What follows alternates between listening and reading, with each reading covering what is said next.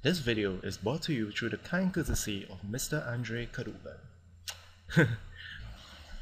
Alright guys, welcome back to my channel. I'm going to show you guys how to install Microsoft Exchange 2010 in this video. So the first thing you might want to do is to check out the technical library for Microsoft Soft Exchange 2010 Technet Library. Yeah, I spelled exchange wrong. And you click on this one, I think. Alright, so you probably want to go through all these, right? It shows you like the system requirements, what you need to do before you actually go and install the Exchange 2010, stuff like that. And then like probably the deployment stuff that you might be interested in, and like what servers it could work with. When I say servers, I mean like what compatible. When I say servers, I mean what operating systems you can install Exchange Server 2010 and stuff like that. But Exchange Server 2010 is a 64-bit program, right? So more or less you're gonna need a 64-bit operating system. And my advice to you guys is really download Windows Server 2008 R2 with the Service Pack 1. You'll have the least problems with that. And also, when you are actually downloading Exchange Server 2010, download the one with the Service Pack 1. It makes life so much easier. Anyway, so to actually get a copy of Exchange Server 2010, you just go to Google. Gosh, I spelled Google wrong too. But Bing is Pro. It knows what I'm looking for. And you look for Microsoft Exchange 2010 Service Pack 1 trial. Microsoft gives you a 120 days trial, so just click. Oh no, it's not this first one. I think it's the second one. Actually no, it's the first one. Let's check the first one. Download Server 2008. Yeah, you check this one. And you sign in and all that crap, and then you just click on download. I think you guys don't know what to do from here, but so I'll just close this off. Well, if you guys don't know where to get a copy of Server 2008 R2, I suggest you go pirate.org and just make sure to look for the one with the Service Pack 1 in it. It will just make life so much easier, as you will see later on. Okay, so as you can see here, I have my two Windows Server 2008 R2 installed here already. R2 only comes in 64-bit edition, so, and of course this is actually my server with the Active Directory that I installed earlier. And this is the server that I'm planning to go and install Exchange in, because well, Microsoft recommends that you do not install them together.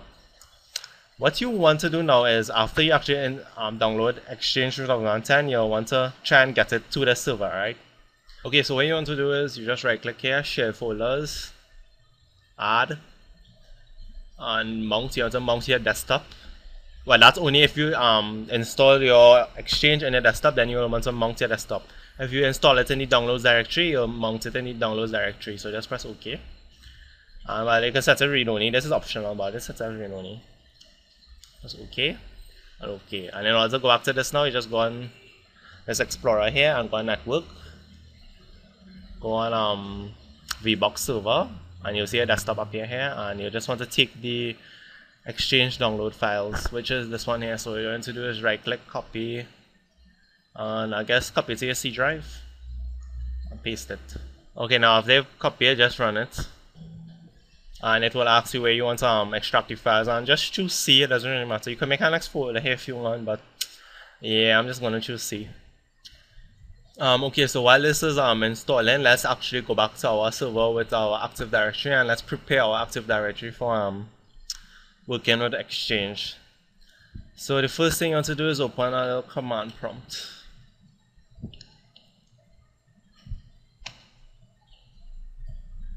Okay, in case you guys didn't know, for this Active Directory server here, I have already did all this. I have actually extracted all the files here, the Exchange 2010 files. As you can see here, I've already exchanged it. So what you want to do is first you navigate to the directory where your Exchange files are. So you just press CD /C. So you reach C now. So you just click on Setup.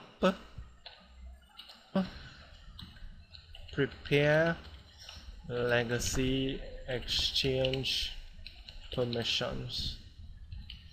Now we are only going to do this if our existing server infrastructure have Exchange 2000 in it, but as you can see we are doing a fresh installation, so we don't actually need to do this. So the first thing we actually need to do is prepare schema, which is going to prepare our Active Directory, the schema of it. Or in short form you can just type /ps. Okay, so the prepare schema is finished. So basically what happened is that this setup program basically prepared the Active Directory schema so that now it contains all the classes and attributes required to support Exchange. Alright, so the next command we're going to do is setup /prepare ad /organization name, and you can just put anything here you want. Let's just say start and just enter. So now while this setup is going, I want to explain to you what this command does. Basically, after this command completes, what you will find is that a Microsoft Exchange container is created to hold the details of the organization, from the servers to the databases to the connector, right? Now, this process also creates the universal groups required to manage Exchange and sets the appropriate permissions on objects to allow them to be managed. So again, I'm going to pause this video until the setup has finished. Okay, so as you can see here, the installation has finished. So now the last thing we need to do now is to prepare every domain that will contain an Exchange server or an Outlook client by running the Exchange setup program with the prepare domain switch. So setup /prepare domain, or if you have more than one domain, you can just press prepare all domains, but we only have one domain right now, so I guess that prepare domain will work just fine. And again, setup will continue, and again I'm also going to pause this video till this finishes.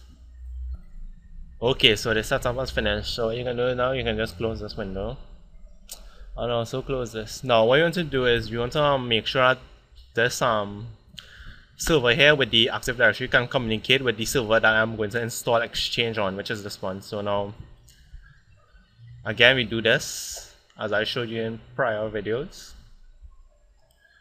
Open on network, okay, and you do the same for here, network adapters, internal network, okay.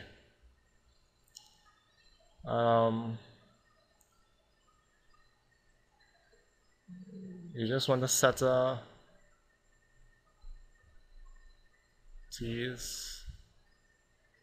static IP for your Active Directory, as you can see here, and you want to do the same for the server you want to install Exchange on.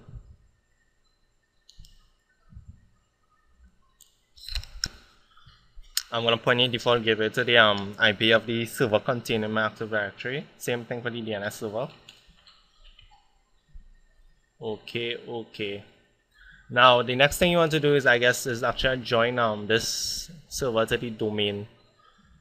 So again, you can just right click on computer properties, change settings, change, and use another computer name that is a bit more intuitive.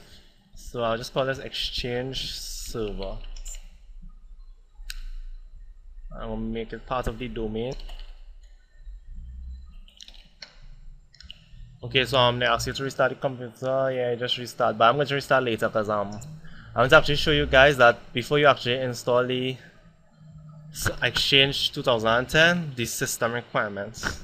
Now when I first installed it, I used the default settings, well not really default settings, but I used 1 gig of RAM and 1 processor, and that wasn't really enough to actually allow things to run smoothly after Exchange was installed. So what I suggest you guys do is actually change the settings. So you just go on settings of the Exchange server, and in the system try to allocate 2 processors to it. And in terms of base memory, I suggest you guys place it about 1.5 gig or 1.25 gig, it doesn't matter, but anything that is more than 1 gig, because again, after I install my server, it consumed just about 800 to 1 gigabyte of RAM. So I just set this at 1512 megabytes of RAM, and again two cores, for the processor itself. Press OK, and I'm gonna start it back, my Exchange server. Okay, so back on our Exchange server, we can just switch user and log into our domain. Log in as someone with privileges.